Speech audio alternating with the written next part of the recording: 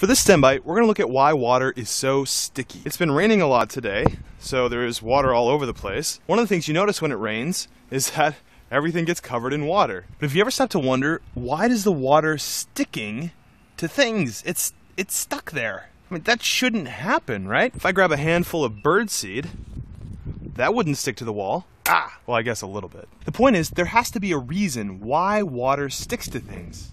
It turns out what we call that force is an intermolecular force, and it's due largely to what we call hydrogen bonding.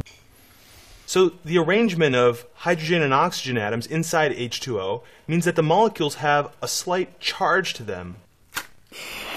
When something has a charge, like a balloon rubbed against your hair, the extra charge on the object will make it stick to just about anything.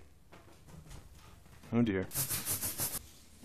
Hopefully you've seen that before. The point is that all water also has a charge. It's just natural to the molecule itself. That's what makes it stick to everything. And I can see it by bringing this charged balloon up close to that stream of water. Holy cow! It works! That is so awesome. This electric force that's causing the water to bend, that's exactly what makes water stick to everything. Stand by.